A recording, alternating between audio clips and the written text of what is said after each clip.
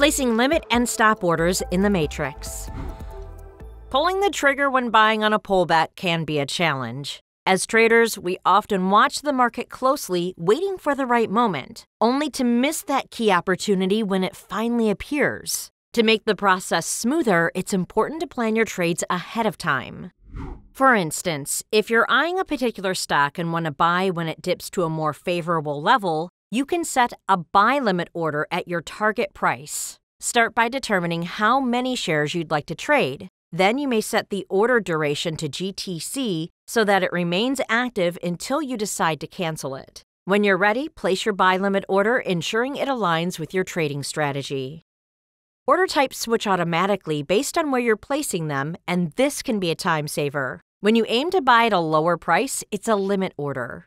But if you want to buy above the current price, it becomes a stop order. This flexibility works the other way too. When selling, placing an order at a higher price is a limit order, while selling below switches to a stop.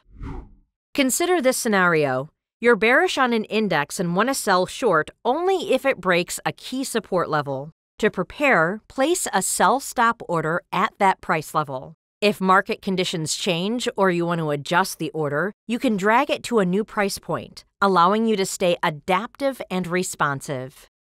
Using the Tradestation trading simulator to place limit and stop orders lets you practice and learn how to submit these trades without risking your capital. Being prepared and setting up orders in advance can help you react efficiently to market movements without hesitation. Thank you for watching.